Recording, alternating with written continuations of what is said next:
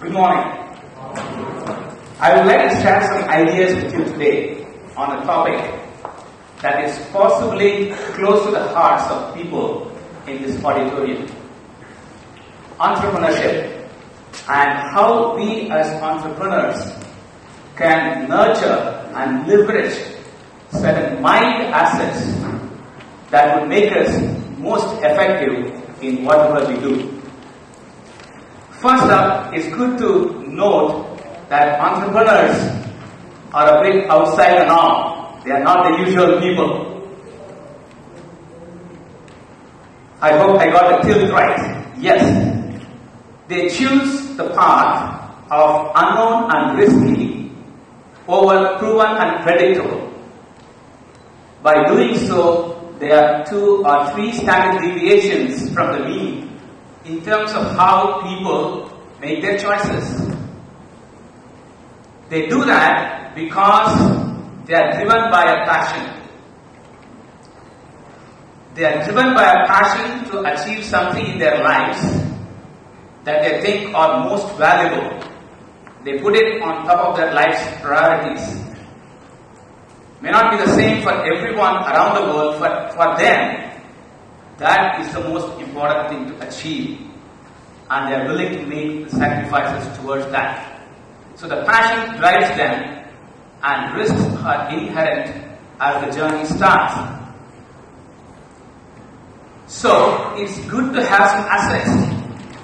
Good to have some assets that will offset the risks and make the journey successful. And these assets can be of 2 types: physical assets or mind assets. Physical assets are well understood, very, very important. People, products and services, the tools, the financial capital, and the facilities to create them. These assets are somewhat dependent on the type of venture and the external environment. The mind assets complement them. They are internal, intrinsic. They build the internal immunity, and they are applicable whatever the nature of the venture, whatever the nature of the external world. That's the beauty of the mind assets, that you can strengthen it to succeed in any environment. The 5 mind assets I consider most valuable for entrepreneurs to nurture and build on are: first, integrity; second, the purpose; team role; effort focus; and finally, the points. I would like to spend a couple of minutes on each of these key assets. Integrity. If you think of a normal job and a career as a journey in a paved road where you encounter lots of hurdles from time to time, you visualize an entrepreneurial job as a journey on an unpaved road.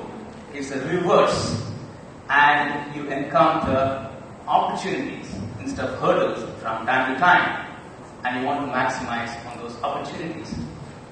Given this scenario, survival becomes a key instinct for an entrepreneur. Surviving to fight another day.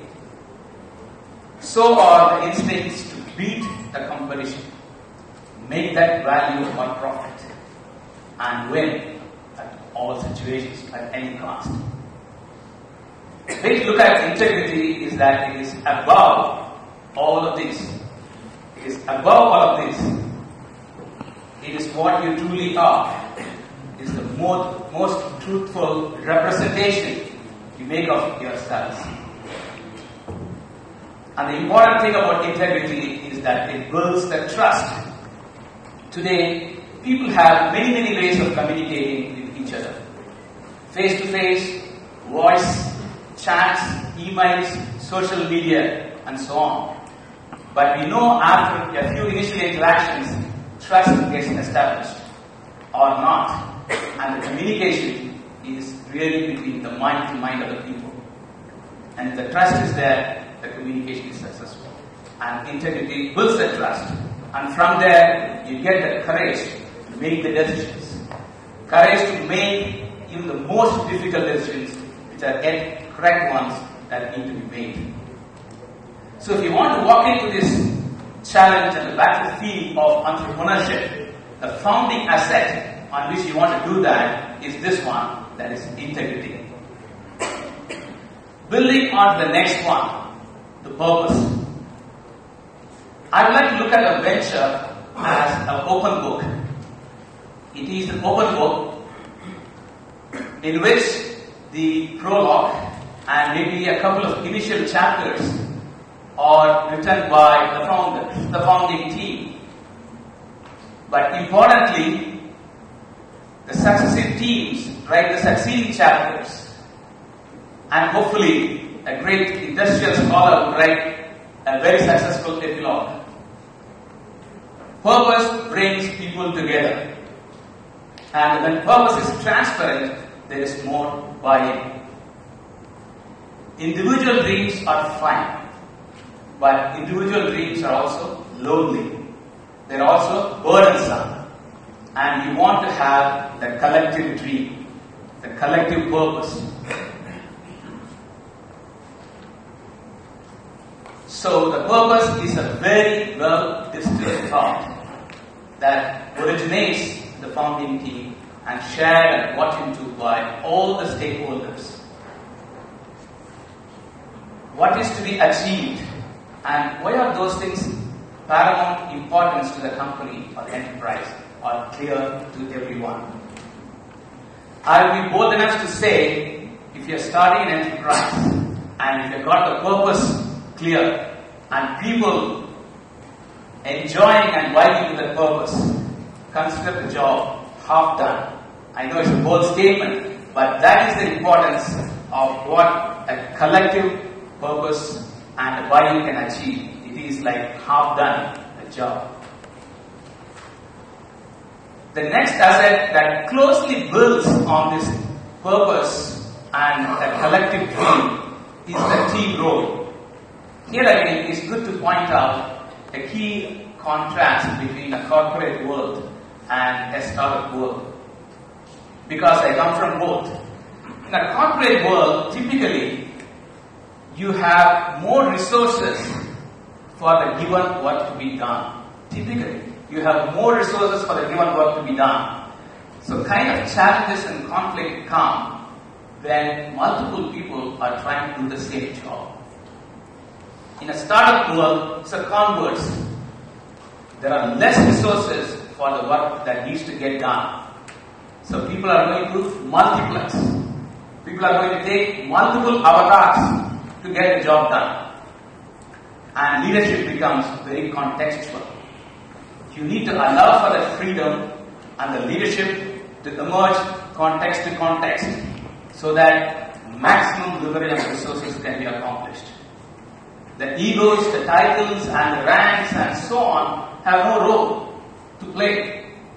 And this is a great asset to not only nurture but also make the culture of the company itself. Team comes first. Only team wins. There are no individual losses or victories. Team wins, and context decides who are going to participate, and we want to maximize the resources we have. We don't have the luxury of having so much of resources and wondering, of 7 people who want to do this, who should do it. The fourth asset I want to talk about is counterintuitive to the modern management philosophy. I myself am a product of modern management philosophy, having worked in Texas Instruments. That talks about management objectives, key result areas, targets, metrics, results and rewards, which are all good, which are all very, very good. But beyond a certain point, the excessive result focus, which I want to touch upon this as an idea here, is dangerous. The excessive result focus leads to anxiety, leads to pressure, leads to errors. Why? Because we all know when you put result at the forefront of it, like you see on this graphic here, and all the important steps that are needed to get the result slightly on the back foot. The focus on the efforts is lost and pressure builds. But we know, unless and until all these critical steps are executed to the greatest of quality and excellence, results are not going to come. So, think of the scenario where you just put things in the reverse. Focus on things which are in our control and must be done well. Right step begets right step. 1, 2, 3, 4, 5 and 10, and the results will follow. I am a changing person myself in my career, having really spent a lot of efforts and belief into the result-driven management through a combination of effort focus, because I am realizing that this is the philosophy that is going to be ultimately successful in a sustained manner, and it's not very different from our Indian philosophy, where we ask for actions that are not necessarily affected by the outcome of the results. Actions that are not necessarily even motivated by what the results could be. They take you far along in a much more sustained manner. And finally, the asset of poise, the equilibrium. If I want to quickly bring to the mind of all of you an image to think of this important asset, I may say so, the Mahendra Singh Dhoni kind of quality that you want to have as a key mind asset. Entrepreneurs realize as they go along that there is no single silver bullet to get things done. There is no single key quality that is going to accomplish everything. They need many things, some of them philosophically and the other direction. You need to lead with data. We know that. You also need to lead with feelings. You need to strengthen the flair in the organization. You want to strengthen the methods in the organization, the efficiency. You want to be great in planning, even greater in execution. Important part of a leader and his or her mind asset is this ability to harmonize opposing strengths and make that a real asset for the organization. So we are talking about an inclusion here, not an exclusion. Some of the engineering skills talk about the or, either or scenario. We don't need that. We really want and scenarios. We want A and B and C in order to achieve the overall purpose. And the moments. There are going to be moments that we live for. There are the up moments. And there are going to be a few and or in between. There are going to be okay moments, which are going to be much more than the up moments. And there are going to be even down moments, which are going to be even more than the okay moments. You need the calm. You need the calm to sail through the periods. Because it's not a moment that you set out to do, it is the purpose. It's a dream. It's a collective dream that everyone wants to bring together.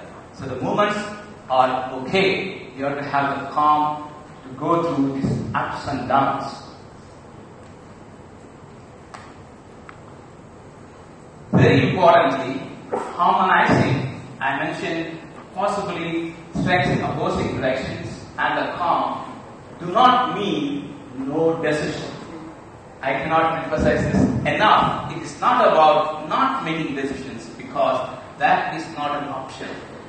What we want to do as leaders is to make those decisions in a timely manner, but accept the outcome of the decision and learn from them and make better decisions the next time. So we are really looking at a learning cycle that hopefully goes up and up in this process. So this very key asset of poise brings multiple leadership qualities. Harmonizing, having that calm to get through the various periods, and importantly, being a very good decision maker or a decision making team. So here I put back the mind asset staircase for you. These complement the physical assets, as I mentioned, very nicely complement. While the physical asset is somewhat contextual on the type of venture, type of external environment. These assets are intrinsic. These are things we can control. These are things we can make the best regardless of the scenarios and build that internal immunity. So we walk into this challenge with integrity as a founding mind asset. And we lead with poise throughout the journey. Lead with poise throughout the journey. And during the phase, we nurture and leverage the other three key assets of purpose, team role, and effort focus. If we can do that nicely, complementing the physical assets, I believe we give ourselves a great chance of being successful in whatever venture enterprise we would like to build. With this, at this time, I must thank IIMK and the TEDx organization for the invite to this beautiful city and the beautiful campus to be a part of you today. And I would like to thank all the audience for your kind attention to me today. And I'd like to also wish the future entrepreneurs here best wishes. Thank you very much.